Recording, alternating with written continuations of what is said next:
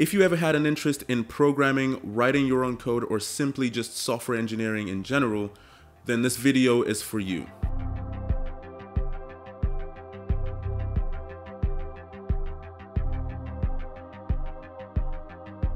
In today's video, I'm going to show you how to get into software engineering and just programming in general in 4 simple, easy steps. Starting with number 1, you want to figure out what exactly you're trying to build. Why are you interested in programming in the first place? Are you trying to build web apps, mobile games, AAA games? Or are you trying to get into cybersecurity, data analytics, AI, machine learning? You literally have so much to choose from. And once you figure out what exactly you're trying to build, that brings us to step 2, learning the basics.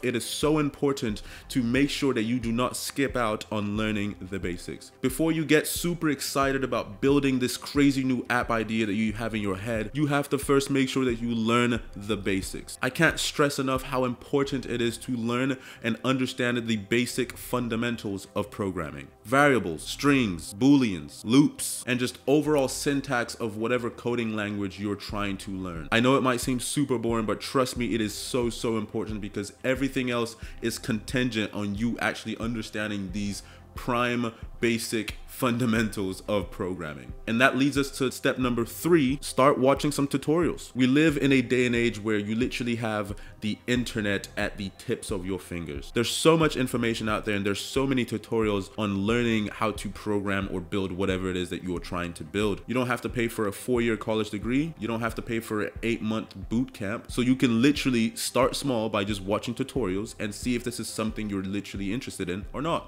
But you don't want to get attached to these tutorials because then you can get too attached to having your hands be held 24/7 and you never actually learn how to program for yourself. Many people make the mistake of watching tutorials, but then they never stop watching tutorials. You actually have to take what you learn from the tutorials and then go build what you want to build on your own. And this leads me to step number 4, which is to start researching API and reading documentation. As a programmer, your main job is literally just problem solving. And you have to be able to read documentation and APIs to be able to understand what exactly is going on and apply it to what you're trying to do. Which is why I said, don't get hung up on tutorials. If you never actually learn to do research on your own and actually read documentation that's out there, you'll never actually develop these problem solving skills. And that's pretty much it. Once you've done all 4 of these steps, all you have to do is just dedicate more time. And of course, the more time you dedicate to it, the better and more efficient you'll become at programming and building whatever you're trying to build. So I hope you enjoyed this video and found it helpful. If you did, remember to give it a like and subscribe to the channel if you haven't already. And feel free to leave a comment as well and let me know what you would like to see me do next. I have so much fun making these videos and I just wanted to share a little bit of knowledge on it, so I would love your feedback. Anyway, I'm Adefuye and I have nothing else to say, so